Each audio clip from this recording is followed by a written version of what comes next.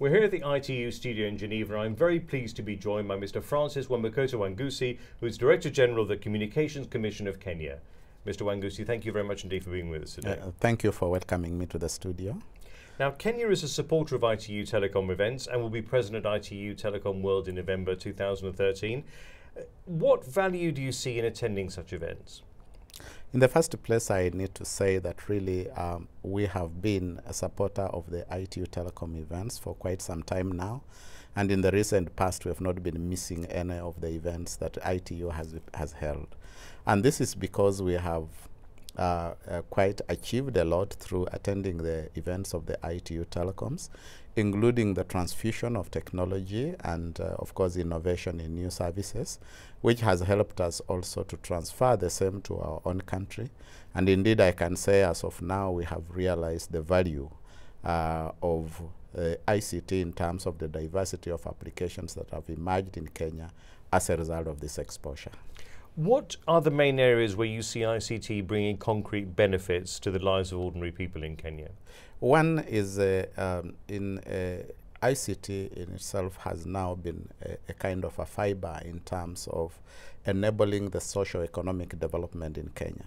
It's being adopted in all the pillars of our economy, and Kenyans have embraced it in quite some activities in terms of economic development in Kenya. I should cite, for example, the cases of applications of the ICTs as being on top of the range in Kenya in all the sectors, be it agriculture, be it e-commerce, be it health, and many others. And what are the principal challenges that you face as a regulator in times of such radical transformation in the ICT industry? Indeed, as a regulator, we work on the basis of policy and law. And I must admit that the rapid transformation in technologies in the ICT sector is making us work extra hard in order to make the laws that would be able to be commensurate with the changes that the ICT sector has brought. And Kenya is facing the same, and I don't think we are in isolation.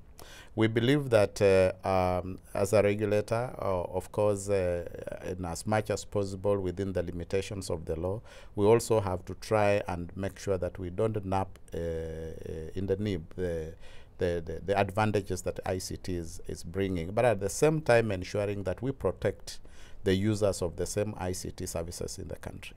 So what are your priorities in terms of the regulatory field in Kenya? Well, one of our key priorities in terms of the regulatory environment in Kenya is, first of all, to create an enabling environment for innovation. And that is key with us. At the same time, we are cognizant of the fact that we should provide a secure environment for the ICT services to flourish. So cyber security issues are quite at the top of our priority lists.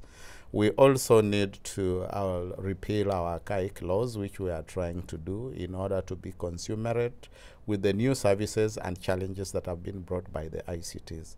And as a regulatory institution, we are working hand in hand with the service providers and the technology innovators to ensure that at least we bring Kenya up to speed in terms of the applications of the ICT services and more. No wonder we have proven that quite a number of innovations in terms of ICT applications are also originating from Kenya. And finally, I'd like to ask you, what message would you hope to share at ITU Telecom World 2013 in Bangkok?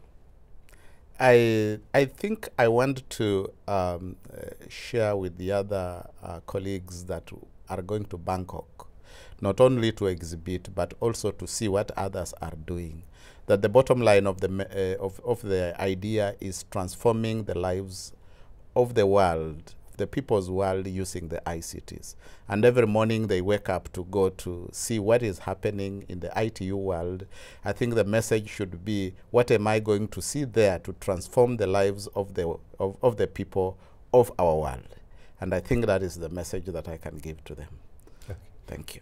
Mr. Wangusi, thank you very much indeed for being with us today. Thank you. Thank you very much.